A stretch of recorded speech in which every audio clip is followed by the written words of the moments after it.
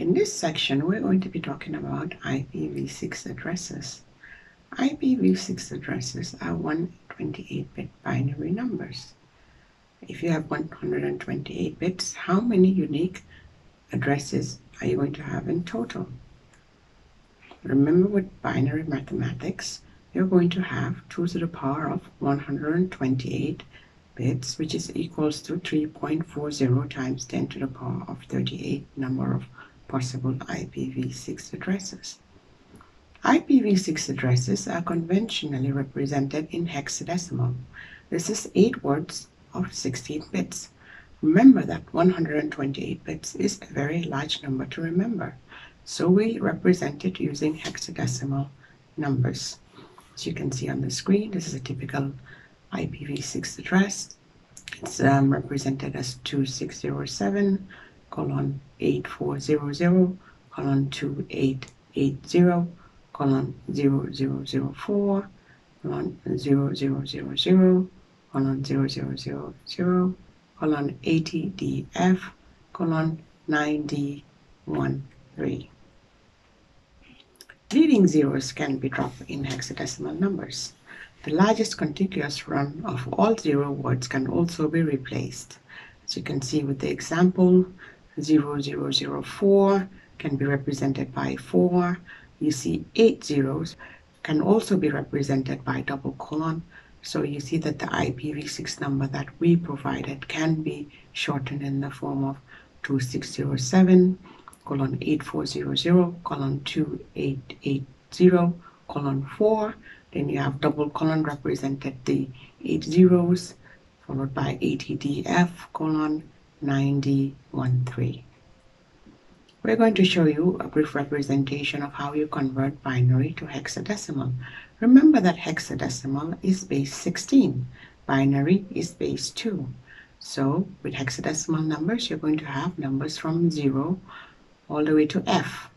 10 is represented by A, 11 is represented by B, 12 is represented by C, 13D, 14E, and 15F. As you can see on the screen, 0 in hexadecimal to binary is 0000, 1 is 0001, and so on. You see that E is 1110 and F is 1111. So you can use this sheet to figure out how to convert from binary to hexadecimal. So what are the IPv6 rules? With IPv6, every subnet is a /64, with the exception of /127, which is also used for point-to-point links in this case. The remaining 64 bits can be assigned by hand or picked automatically. Remember, all 0 address is reserved. Remember when we were doing IPv4, all 0 addresses were reserved for network addresses. In this case, it's for IPv6 is for subnet router anycast address, with the exception, of course, this is /127, which is a point-to-point link, which only has 2 IP addresses, and you can use 000 in that case. There are also some special prefixes in IPv6. We did not cover those in IPv4, but you have some special prefixes. One of them is a link local address, which starts with FE80, double colon. You have approximately 2 to the power of 61 subnets in IPv6 space, which is more than we can use as we're running out of IPv4 addresses, which is why we moved to IPv6 addresses. What does a typical end-user allocation in IPv6 addressing look like? The typical end-user allocation is a /48. As you can see, you have 128 bits for the IPv6 number, so you would reserve the 464 bits for the network prefix, like we said in the previous slide, that all addresses are /64, and the host bit would have 64 bits as well. So a typical end-user allocation is a /48. So now we ask the question, how many /64 networks can you build from a /48 allocation? Remember, we're using bits, so it's still the same binary mathematics that you applied in IPv4 that you will be using in IPv6. We'll show you briefly. If you have 128 bits and you have a /48 allocation, how many bits are going to have remaining? you will have 128 minus 64 minus 48, which will give you 16 bits. So the number of networks, /64 networks in a /48 prefix is going to be 2 to the power of 16, which will give you 65,536. Now imagine you're assigned the IPv6 prefix 2001:db8:123:/48. This is represented on the screen as 2001:0db8:0123, followed by all zeros. What is the lowest /64 network that you can get from this /48 prefix? Remember that you have 16 bits in this case for the /64 prefix, as we had shown you in the previous slide.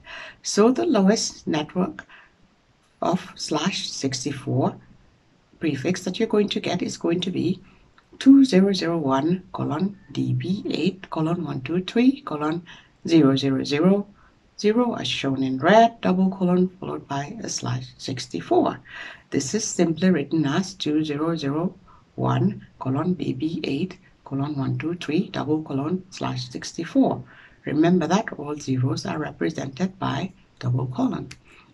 The highest /64 network you're going to get is going to be 2001:db8:123:FFF:/64.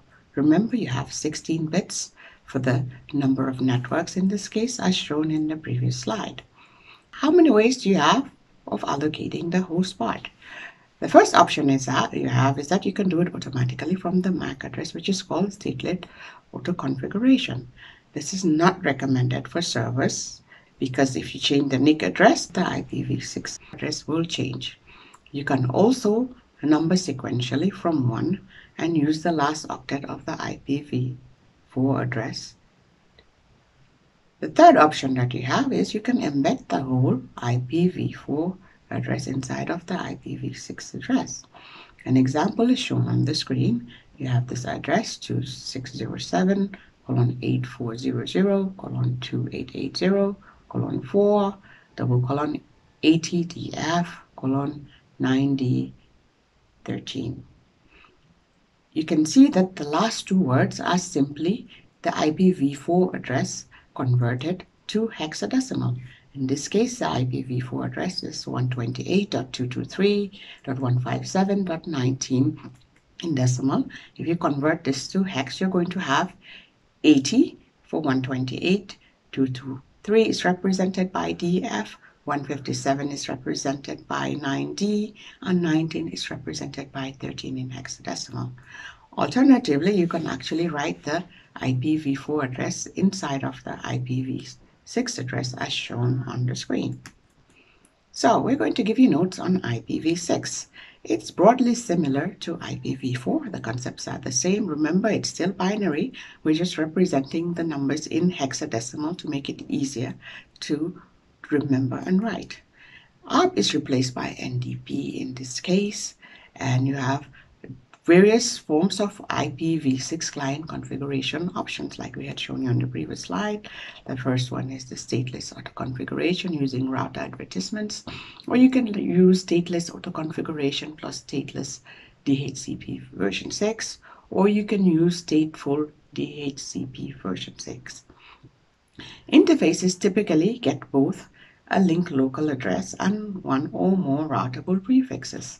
When you're using IPv6, you typically have a dual stack, which means you're using both IPv4 and IPv6 side by side.